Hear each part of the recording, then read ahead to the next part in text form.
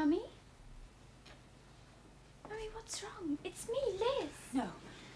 No, don't come near me. What's the matter? You're not real. You can't be. Mummy, don't. It's all right. It's only me.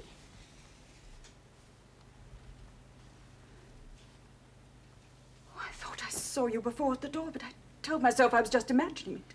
We came through the time barrier. Simon and me. Simon Randall? Yes.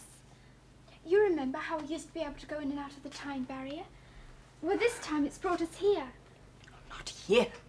It's not possible. Why not? Jean, the director asked me to ask you about... What are you doing here? I thought you'd gone away. No, don't hurt her. I don't want her here, Jean. She'd no right to come. Leave her alone. It's not her fault she came through the time barrier. Just as you were able to do once. Just as she was able to do? Yes, Liz. Try to understand. Beth is you. You, when grown up, you're one and the same person. It's two people, but my only daughter. It's the trick the time barrier's played on us. This is me? Yes. But how? Doesn't matter how. What do you mean by coming here? We've no use for you. Don't you realize that? I didn't plan anything. Then what are you doing? Following me? Spying on me? Simon and I were just trying to get home from the naval station, but when we came to the barrier... Oh, that ridiculous barrier. Those absurd tricks with time. It's not my fault. Childish, immature. How long will it be before I've finally outgrown them? This is really me grown up. Honest. Yes, Liz. Listen to me. I don't understand it all either, but somehow or other it's happened to us. People do change, you know. At a certain time in my life, I had to take some important decisions. Break with the past, become a different kind of person. But why? What's the matter with me? I'm still as I always was. I don't want to change. My dear, I was a little idiot when I was you. I had to do something about forcing myself to grow up, finding a purpose to my existence. We can't be fools all our lives, I'm afraid. You see, Liz, you have to appreciate how much things have changed for us in the last years, how very much. Beth wanted to come here to the Icebox in 1980, and it was just about that time we lost our home. Why did we lose our home? How? We won't talk about that. I was able to come with her because I'm a telepath, and the director was interested in having some experiments done in that field, so that's how I live now, experimenting with telepathy, while the others experiment with physics and medicine. And Daddy? Well, is he here too in this icebox? The question is, what's to be done? You obviously shouldn't be in this time phase at all. He is here, then. But there may be more to it than meets the eye. I shall have to make inquiries. What inquiries? Simon and Liz just happened to come through the time barrier exactly as she says. Tumbled through, I suppose, by the merest chance. Sort of. I don't believe it. We don't accept such explanations of things in the icebox. There have to be deeper reasons for men and women committed to the advancement of science. What's science got to do with it? Oh, Liz, when you find out a little more about the icebox, you'll only ask what science hasn't to do with it. Stop that, Jean. I can still say what I want, can't I? There was never any agreement I shouldn't speak my mind. If you start it all again, I shall only have to report you to the director. You know I will. What's she saying wrong? Keep out of it. I won't have you interfering just because you burst in on us from the past. As far as I'm concerned, you're something that's finished with, behind me, dead. Why did she change her name? Liz was child. I was asking Mummy. She just wanted to be different, Liz. But why? Something happened in 1980. We don't have to answer impertinent questions from you. In fact, you'll keep your mouth shut from now on, and I'll find out the real reason why you're here. Oh, there isn't any real reason. It's just as she says. Is it? Did you know that the computer had identified Liz and Simon as the volunteers for the AB experiment, Jean? Now, there's a very odd situation, wouldn't you say? The computer doesn't make mistakes. Keep a close eye on her. Wait! I don't know anything about being a volunteer for an experiment. It's wrong. The computer doesn't make mistakes. But you must know why I'm here. Well, I mean, if you're me and I'm here, then you must remember this. Simon and me coming back from the naval station and getting into the icebox. Don't waste my time. And then going home to tell Mummy and the others. Mummy, you remember? After Simon and I had been in 1940 and we found out about the radar and why Daddy was sick. Yes, Liz, I do remember that. Well, for goodness sake, we came on here. No, Liz, no, I don't think so. I didn't know a place like this was ever going to exist in those days. There, you see? All nonsense. I want you two to understand this matter's not to be discussed until I find out everything I can. I'm certainly not having it noised abroad. I'm one and the same person as this stupid child. Golly, Mummy. It's all crazy. How could anyone turn out like that? Oh, Mummy, I'm sorry. It's true I came back on purpose a second time, but only because I'd seen you in this room and had to know what it was all about. But I didn't mean to upset you. It's all right, Liz. You couldn't know about it. It's the kind of upset I live with all the time nowadays. You mean you don't like it here? And Daddy? You still haven't told me about Daddy. Liz, this has been an awful shock to me. Would you mind if we didn't speak any more about it just now?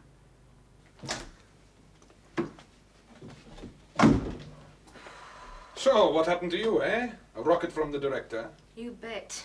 You'll have to get used to it, Simon. Here, we're all expected to behave as scientists should. The work is what matters. Our personal lives are on a bad second. Yes, I'm beginning to get the idea. And your friend, Liz? Oh, well, I don't know. I hope she'll be all right out there on the ice field. But the computer will find her if she hasn't strayed out of the area. Cheer up. Dr. Bukov. Yes? Well, I'm still finding out about things around here. So I was wondering, what do you do exactly? Me? Your work. Well, I'm a physicist, Simon. Everything depends on nuclear energy here, so I have charge of all that. And then I'm continuing the experimentation into the uses of controlled radiation, do you know? Oh, yes, I see. Intelligence enhancement, eh? What? The enhancement of intelligence, bringing people to the limit of their intellectual powers. Oh, of course. It was a great step forward when we discovered the link between that and controlled exposure to radiation in the 80s. But you still have to have the right subject. I'd like to do more on the work, try and give it an application to everyone. Yes, I suppose so. You've had a course? A course in what? Intelligence enhancement. Oh, no.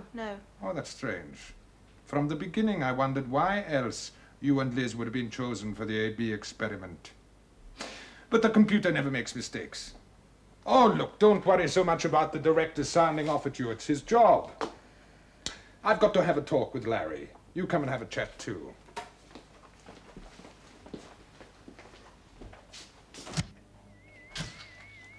Bukov, there you are at last. What's the matter? Well, my message said pronto, didn't it? Come and look.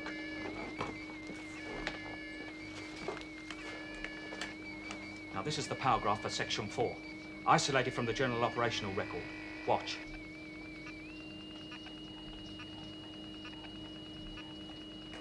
There you are, a blank in the record. 0516 hours this morning precisely. A 5-second power shut-off in Section 4. But that can't happen. It's there. I gave the reactor all its checks last night. There's no conceivable reason for it. Just as there was no conceivable reason for the 3-minute water supply closed down 2 days ago. But that was my baby, and this one is yours. Your turn to have human error blown down your ear, Bukov. Oh, yes, I'll have to inform the director, certainly. Well, what's wrong, Dr. Bukov? The power supply cut off for a brief period early this morning, Simon. It's nothing to worry about, but we've had a number of little things like this going wrong recently. Bukov to director, operational report. It's funny, he seems to have switched off his audio. Huh? Well, he must be going into depth research. What's that? Depth research? Oh, a very complex process, Simon. It's something the director has to do every so often to make sure our work here is proceeding along the right lines. Only he has the talent.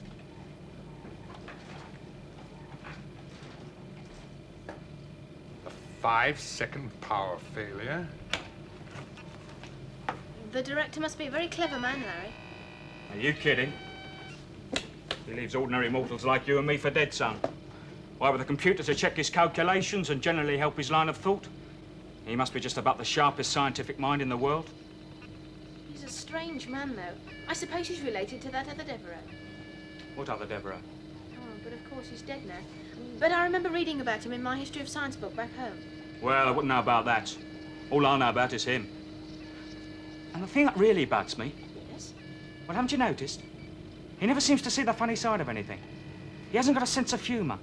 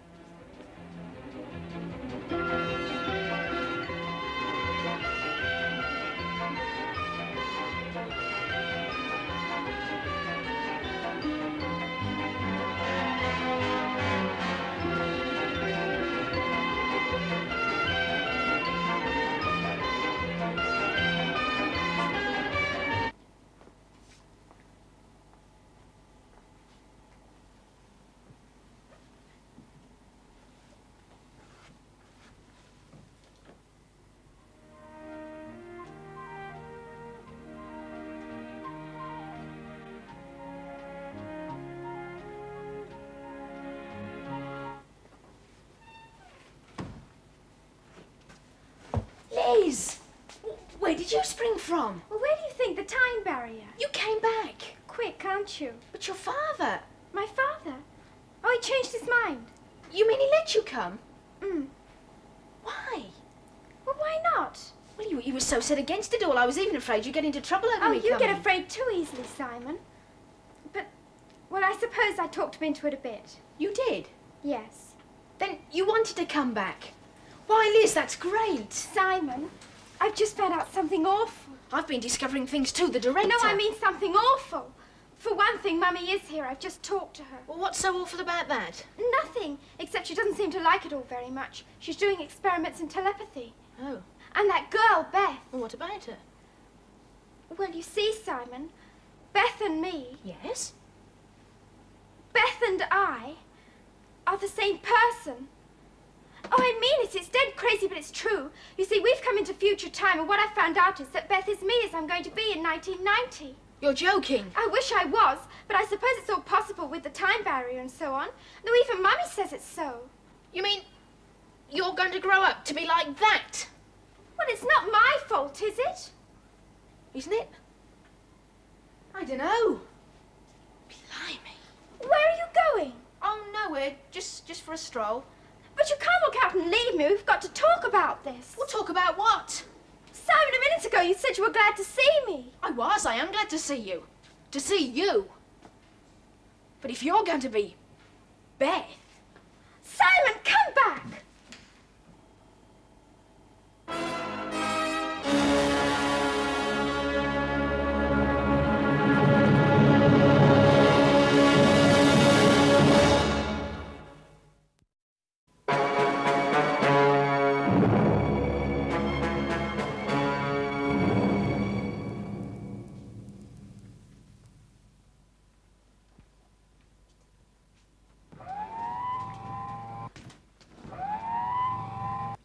Beth?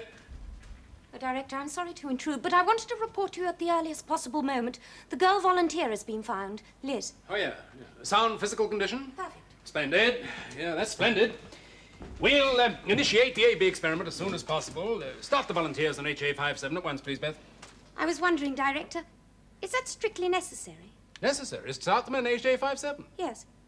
They hardly seem the right kind of people for a prolonged stay in the icebox, so couldn't we just use them for the experiment and then get rid of them as quickly as possible? Beth, you know as well as I do there has to be a prolonged period of observation afterwards. Anyway, part of the scheme is that the volunteers should be kept at their present age for an indefinite period. I should like to suggest they be replaced then. Why? Well, they hardly seem the right kind of people for our community here. How do we even know they were the volunteers we were supposed to receive? Beth, you're not suggesting, I hope, the computer has made a mistake? No.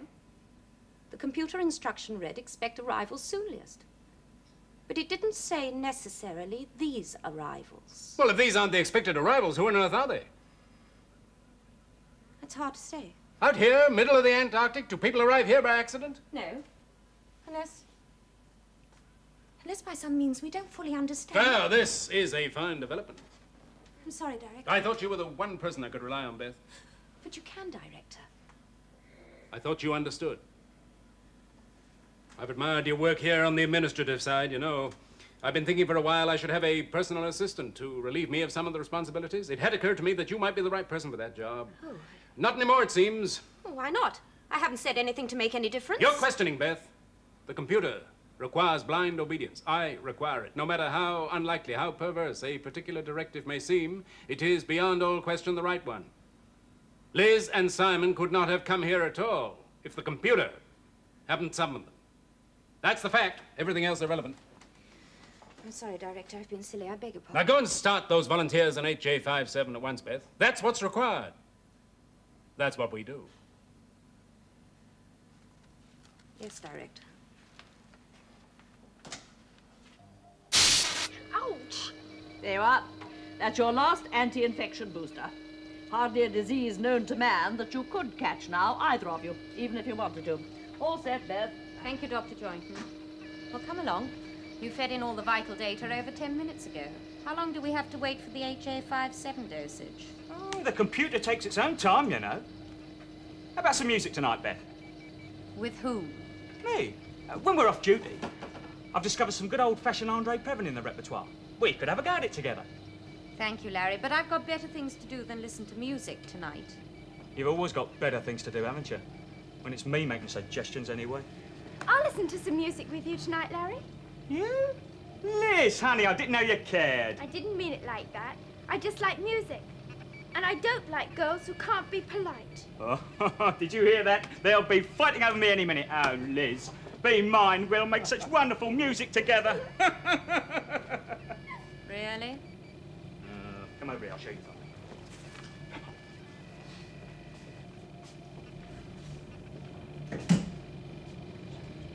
What's that, Dr. Bukov? This? Well, Simon, this is what you could call our last ditch. Last ditch against what? Well, we have to provide for every emergency here.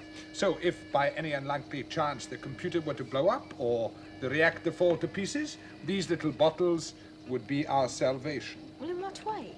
They contain antifreeze. Oh, yes, I see. To stop us bursting when it gets cold.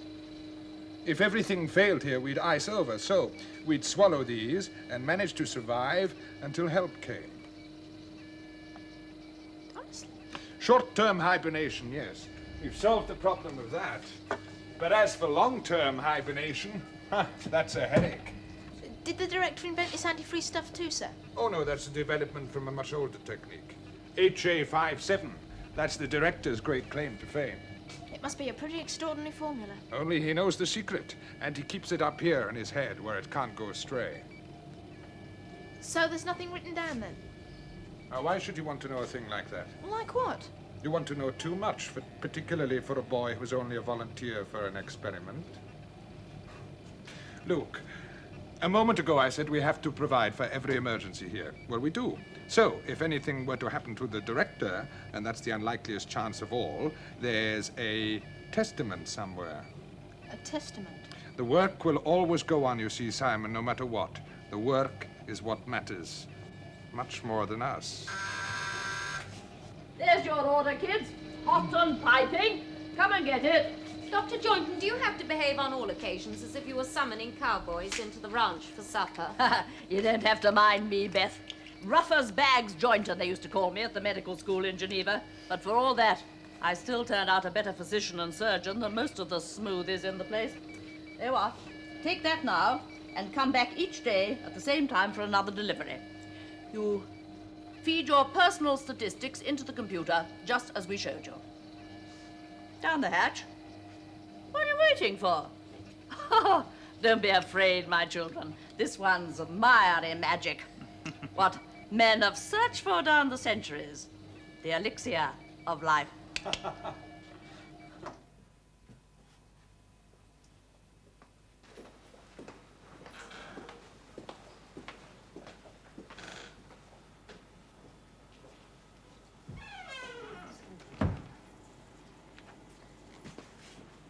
He's left his office, it's okay. Who's left what office? The director, we're all right. Oh, that. Yes. Listen, Bukov told me there was a testament somewhere explaining about the longevity drug. Well, the sooner I can get hold of that for Commander Traynor, the sooner we can get out of here. Look, I'm not so sure I want to get out of here right away, Simon. I want to find out more about Mummy and what happened. Were they talking about me, Daddy? The worst thing is they won't tell me about Daddy, whether he's here or whether he's... Liz, we'll stop and find out whatever you like, but I must find out about the longevity drug first. And now's the time, everyone's off duty. All right, Simon. Come on.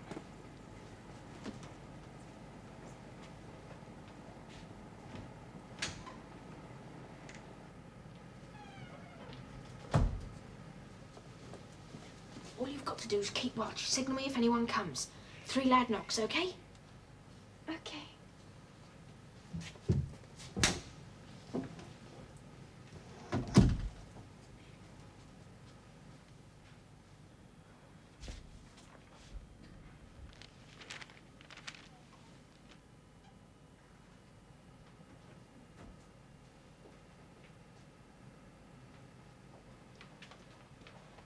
What are you doing? Didn't you hear me? What are you doing?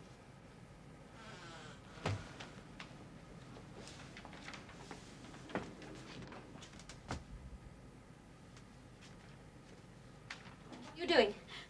What's it got to do with you? I can be here if I want to, can't I? No, not without a reason. Well, if you must know, I want to see the director. What about?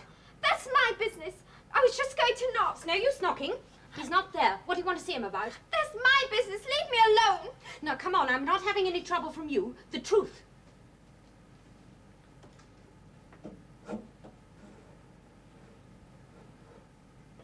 Answer me. What are you up to? What's going on here, Beth?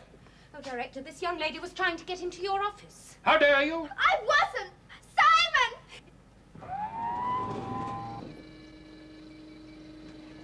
I'll deal with her later. I wasn't doing anything wrong outside the director's office, and Simon It's is... no use calling to your friends now. But I only wanted to see the director, talk to her about something. You? In here? Well, that girl! How dare you? I will kill you! No one dares pry into the director's affairs without... No one dares pry into the director... Director, I wondered if... Oh, Beagle. Yeah, just the man I wanted to see. That power failure, section 4 this morning. I thought there was something wrong here. That power failure was your fault, do you understand? No, Director, I checked the Human reactor. error. You seem to have picked up the germ of carelessness from Larry, but we lead an antiseptic existence here, Brukov. We don't tolerate mistakes. I should say... Human error. You seem to have picked up the germ of carelessness. Am I never to get any true cooperation from my staff in this place? Must I spend the rest of my years bearing the burden of responsibility alone? Go away. Help me, all of you. Or leave me be.